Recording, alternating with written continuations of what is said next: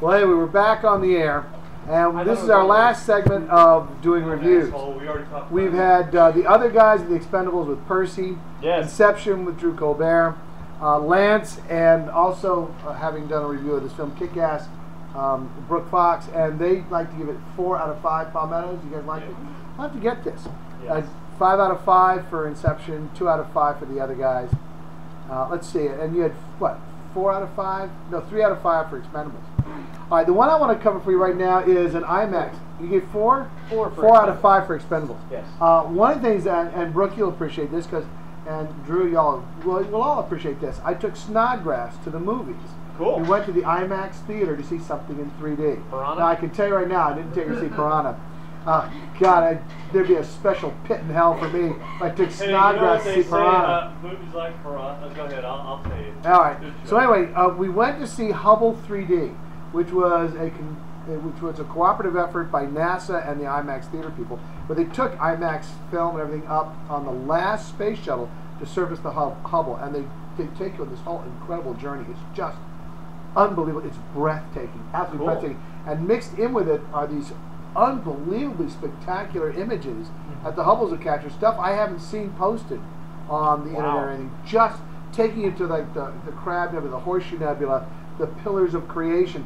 I mean, it was just awe-inspiring. I mean, you'd think, I can't begin to tell you the power of the imagery this stuff has over you.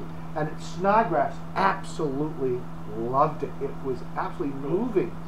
It was emotionally moving, this thing. If you have not seen Hubble 3D, you should really go see it. And you're not going there for acting, you're not going there for dialogue. This is something real. And it just, sometimes you just need to see something so much greater than yourself that you just shut the hell up and you just let yourself be overwhelmed by the awe of it.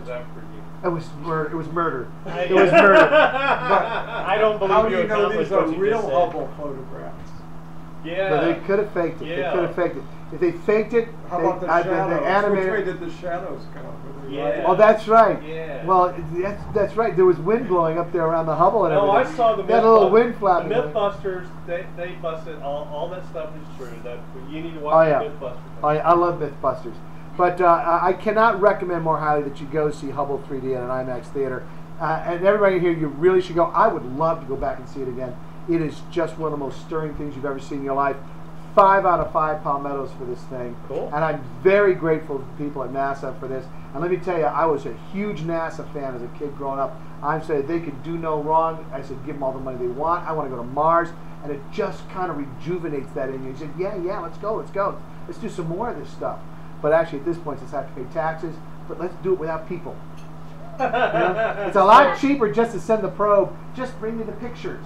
I'll be happy with the pictures. Did the Muslims like their new movie? Oh, no. Yeah, they all had to stop and face east when the Muezzin Kind of called hard out. to tell which way east is when you're in the Horseshoe Nebula. That's right. Well, they're just kind of looking down. That's infinite directions. Yeah. The last movie I'm going to review, oh God, this is awful. You need to speak up, because people are, why are they whispering? Guys floating around in space in robes. The Iranian space shuttle has tassels on it. It's a flying car. There's a tent. You got a tent floating out orbiting the Earth. The end of it, the rocket looks like a minaret. A giant minaret on the top That's of the right. rocket. They got a camel carrying oxygen tanks. Didn't they call that thing the Ambassador of Death? Yes. Yeah, they have a missile, the They're Ambassador of Death. so The reason they call it that is because if they ever let one of those loose, they have no idea where the hell it's going to come That's down. right. It's like a Scud missile. You just shove it in the camel's mouth and then hit the camel in the balls with a sledgehammer, and then just whichever way he's going, that's where the missile's going to go. And All you right. turn on CNN to find out where it lands. All right, Piranha in 3D. So let me ask you this. What do Glitter, Ishtar, Bruno, Piranha 3D, and Deep Throat all have in common? They all suck. Oh, yeah, I got it. I had the honor of having a fan of the show attend Piranha in 3D with me. Who? A.N. Got Sometimes it. known as Albert, but A.N. came at my urging. In the middle of the film, I turned to him and queried, "This is the last movie you're ever going to go see with me, isn't it?" And he didn't deny it. Remember, when the thing was over, he says, "If you ever call me again, I will go, but you're paying for the tickets, and if I don't like it, I'm not giving you the money." In this movie, a school of ravenous prehistoric flesh-eating piranhas escape an underground lake after an earthquake. How they survive for 2 million years by eating each other.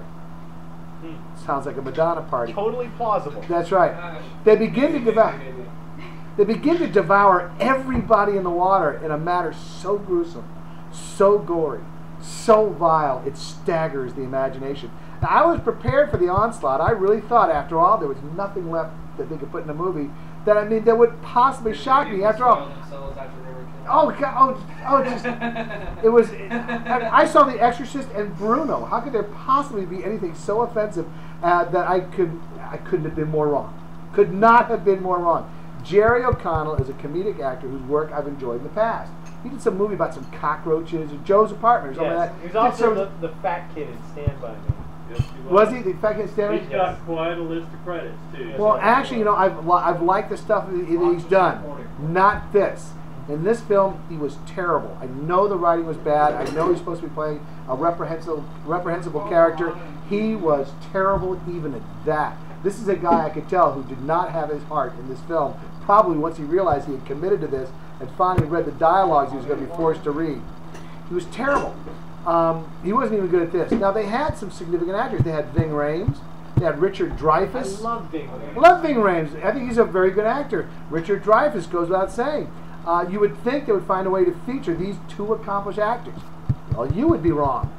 The writing is bad, the characters are undeveloped, and they're unsympathetic. The only sympathy I had was for the fish, and they were CGI.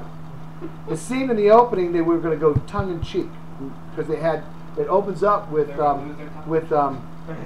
they're going to lose their, they will lose their tongues, and a few other things, too. Tongue-in-cheek.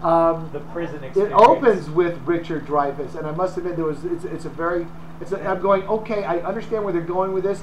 This should be pretty amusing, because he's sitting on this lake fishing, and his radio's playing that song that he and Robert Shaw were playing on the radio while he's fishing. So I said, okay, I get it. So they're going to make a stab at dark humor. This might be very funny. That was the only stab they made at it. Well, that's not true. They made other stabs, but this was the only one that hit. Wow. The rest of them just couldn't have missed more. It wasn't funny. It was just grotesque beyond your imagination. As a comedy, it fails miserably. The only good thing about this movie... Was it billed as a comedy? It's billed as a horror movie, but the way they do the promos and stuff, you can take a look and say, okay, this is supposed to be tongue-in-cheek. It's a little supposed to be bit. like arachnophobia, where you're supposed to laugh. Yeah, laugh and be scared at the same time. Even though it's kind of frightening. You're not even scared. I mean, you throw. Think about it. There's a few places in there where all of a sudden you will jump. I mean, there's just a couple where you will jump. Yeah. So what? Wolfman did that and did it beautifully. That was a wonderful film. This movie is just. Wolfman was good. This is just terrible. There's only two good things I can say about this movie. Richard Dreyfuss, being the sanctimonious SOB he is, finally gets his, which he should have gotten in Jaws. Awesome. And the other thing is that Roman Polanski got no money from this movie. Good. Now I know Roman Polanski had nothing to do with the making of this film, but I now know what his 13-year-old victim felt like in the hot tub. Boom, boom. Oh my God. Sodomy on CovertRadio.com. Al-Qaeda thinks we are a decadent, immoral, self-indulgent, and corrupt society. And after rewatching Piranha in 3D, I'm prepared to concede the point. Do not see this film. If you bring a child, you ought to be taken out and publicly horsewhipped. It is rated R.